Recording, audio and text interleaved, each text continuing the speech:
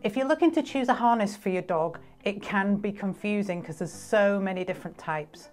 There's two big questions that you need to have answered. That is, which is the best fit for your dog and how can you train your dog to love it? So in this video, I'm going to show you how to check when you've got the right fit, things to consider regarding the design and the construction of the harness. And watch this video right to the end because I'm going to share with you some games to teach your dog how to love the harness.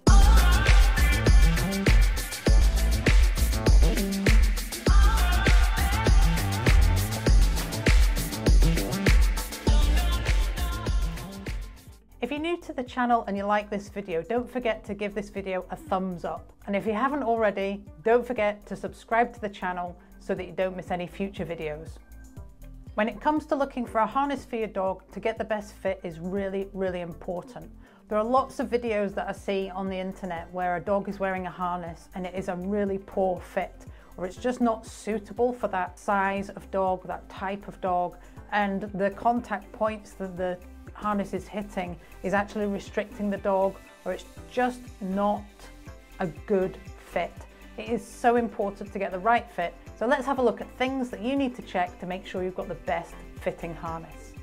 I've got a couple of harnesses here that I use for my own dogs.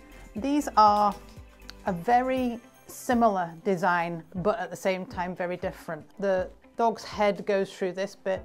This portion at the top lies across the dog's back. This chest piece here goes under the front of the dog, underneath the rib cage, and then these clip either side. Now it's good to have a harness that does clip or undo either at 2 points here or all of the points, and there are some harnesses on the market that do that. First of all, the harness needs to be a comfortable fit and should sit around the dog's shoulders, not high up on here like this, and not too low down.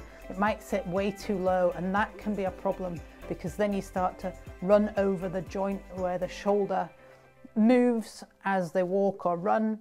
And if this lies in a position that's too low, it will impede the movement of the dog. So that's why it's important that you don't go too low down here, and I see that's a common problem.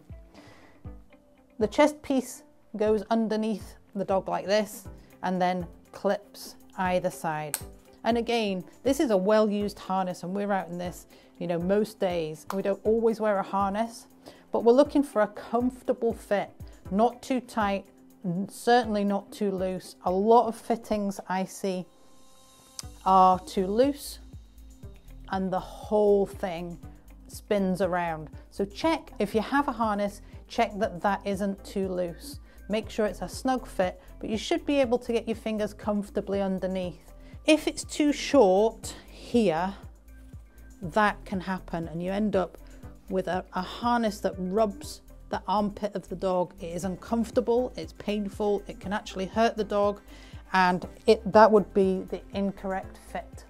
Each dog is different, each breed is different. My dog's got a really slim head. It's easy to get this harness over her head and get it off. But there is no way that if you had a breed that has a big broad head, a Rottweiler, any of the Bull Terrier breeds, any of the Bull breeds, any of the Mastiff breeds, they've got very large, strong heads, and there is no way that they would get their head through something like that. That's where a more specifically designed for bigger breed harnesses are much better, or a harness that actually unclips at the front here. They're not having to put the head through like that. And when it comes to good fit, it's important that you look where the attachment points are for the actual lead.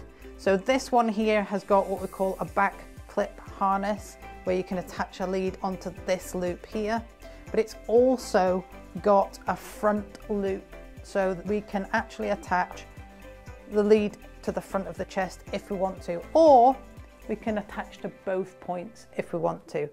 Some harness designs have an attachment point here, and some of them clip round here and attach here, and that can be uncomfortable for some dogs if something is pinching around here and it's up high at the base of the neck between the shoulder blades.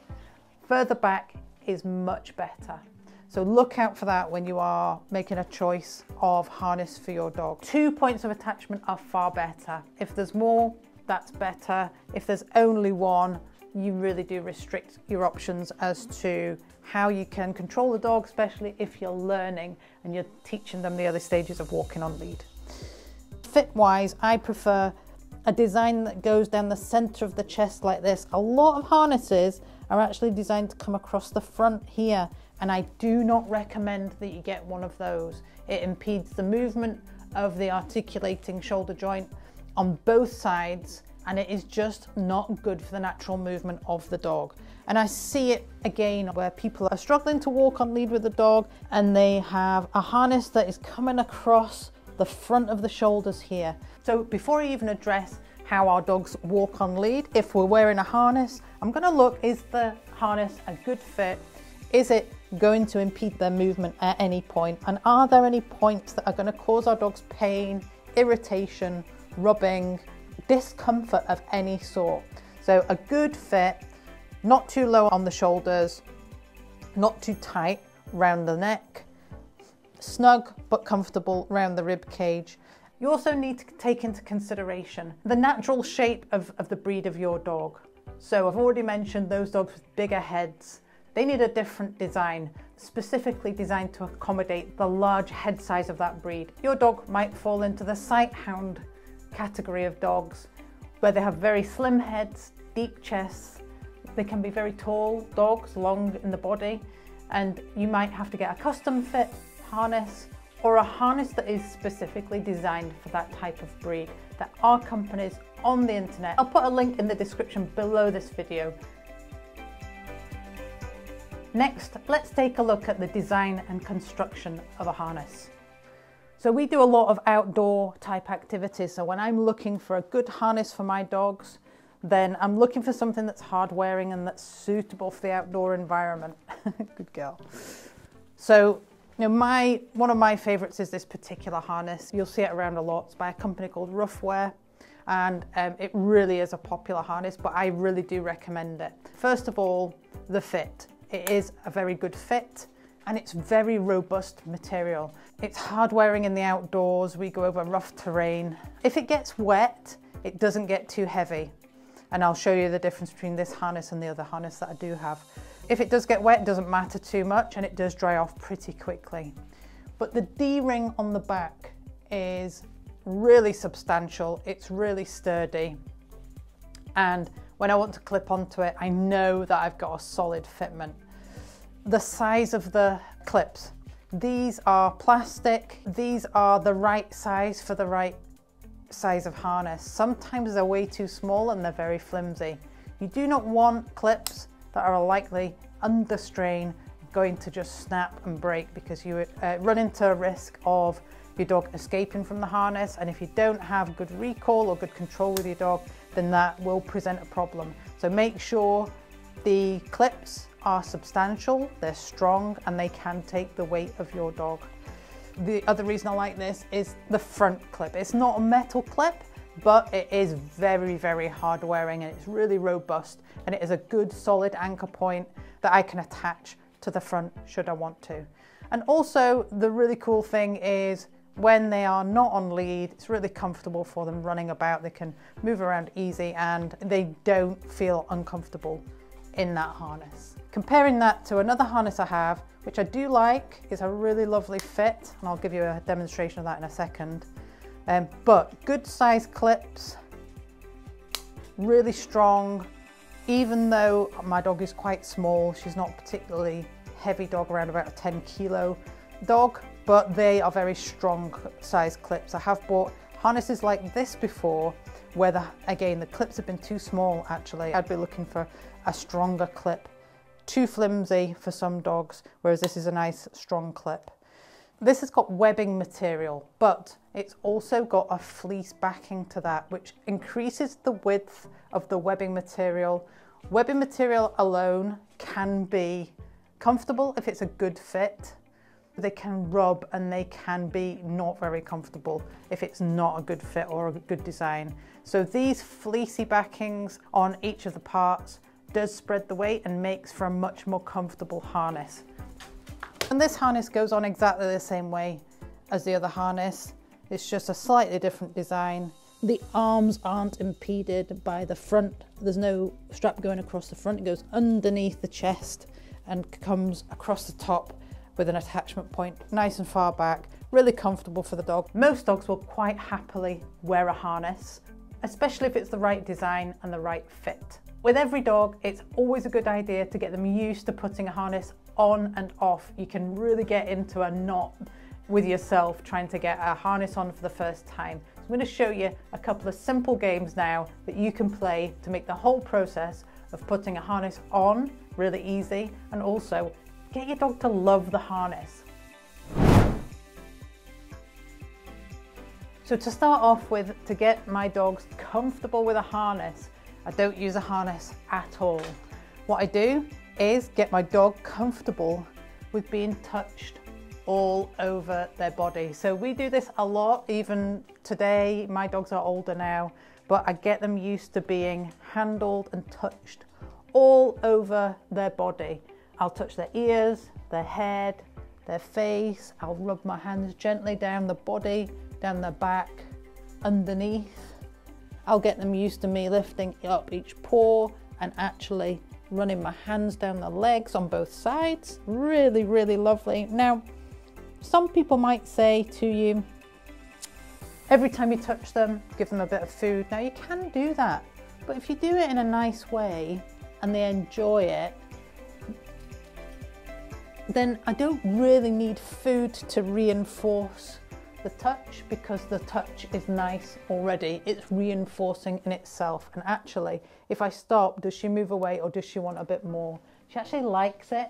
So actually the touch element of it is really enjoyable to her, and she does enjoy it. So I might actually touch the back legs as well. Now this will help you when you go for vet's checks as well, but I get my dogs used to all of this. I'll maybe pick a paw up. But just being handled in general, because the harness sits around really most of the vital organs of the dog's body. So there's a lot going on in there, and some dogs are quite touch sensitive and maybe find it uncomfortable. So actually getting them comfortable being handled, being touched in general is a first step for me getting my dog loving the harness. Now the next game is super simple, and again, we're not going to start with the harness. We're going to start with something else other than the harness, and we're just going to get our dogs used to putting their heads through something, because that can be really quite a challenge for them. So first things first, I'm just going to use a lead. I've just looped a lead. Make a big loop in the lead so that dog can easily put the head through the hole. So all we're doing is getting our dogs used to putting their head through something. Now your temptation will be to immediately get your dog to put the head through it, but please don't. Put your arm through. I'm going to use a little bit of food for my dog, and I'm just going to feed her there. I'm going to feed her there and give her a little bit of food there.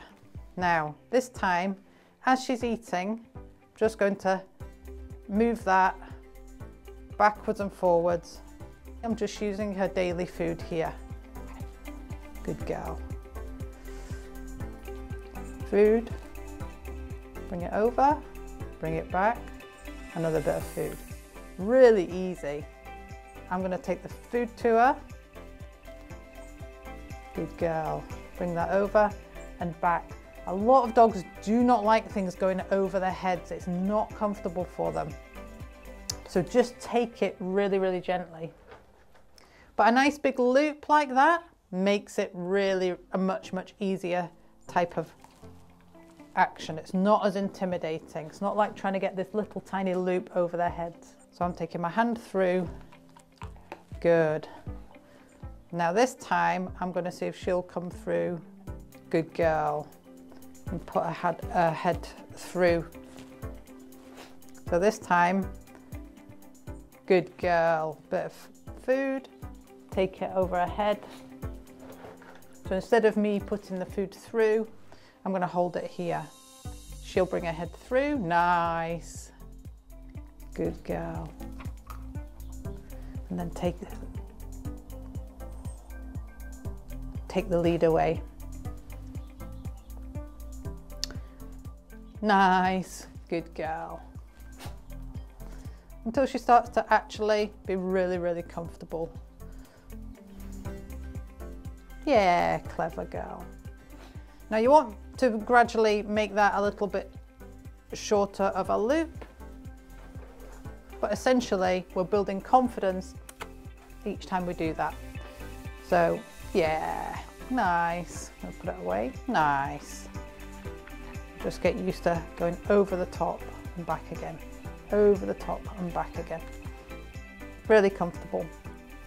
Okay, so now we're moving on.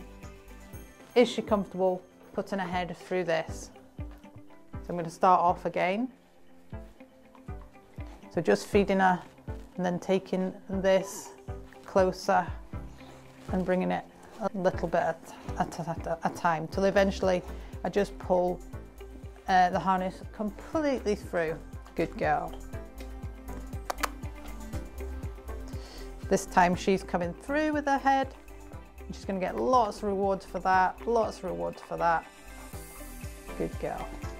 And then just pop it back. And I've got 2 or 3 bits each time, so I'll hold it up. Now she's actually putting her head through quite happily. Good girl. Till I can just sit it on her shoulders like that.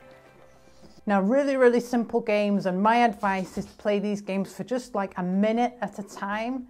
Maybe even 30 seconds at a time. It doesn't have to be a long period of time. It really is small, short sessions, and you can do them 2, 3, 4 times in a day easily. You could do it even while you're watching the TV and you want to play a little game with your dog. This is a perfect little mini game to play inside the house. Now initially I put the harness on them and just let them wear it for a little bit around the house.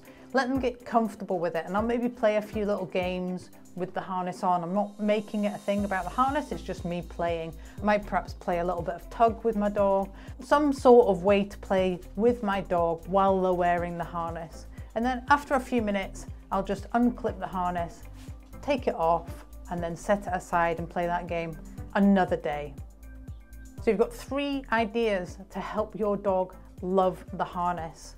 Get them used to being touched first and foremost, and that will help you just generally, not just with the harness, but with vet checks and any other circumstances where you need to put hands on your dog. It's a really good game to play, very gentle, very easy to do, and you can definitely do that game also while you're watching TV or listening to a podcast or whatever it is you love to do.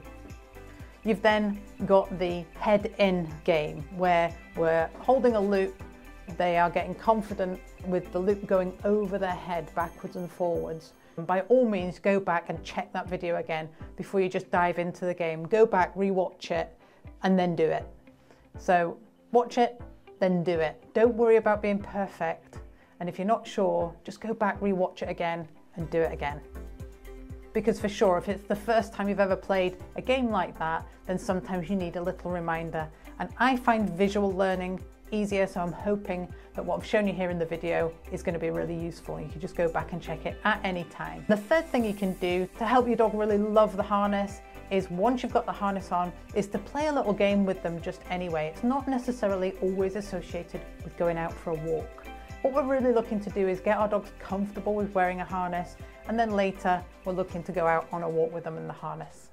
If you've already got a harness for your dog, go and check against my tips around the fit. You might need to adjust your harness so that it fits a bit better. Let me know in the comments if you have had to do that, and if you're looking for recommendations, then don't forget I'm going to put some links in the description below so that you can check out some of my recommendations.